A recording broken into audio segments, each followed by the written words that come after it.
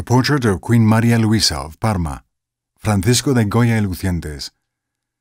The portrait of Queen Maria Luisa of Parma, consort of King Charles IV, is a very interesting work.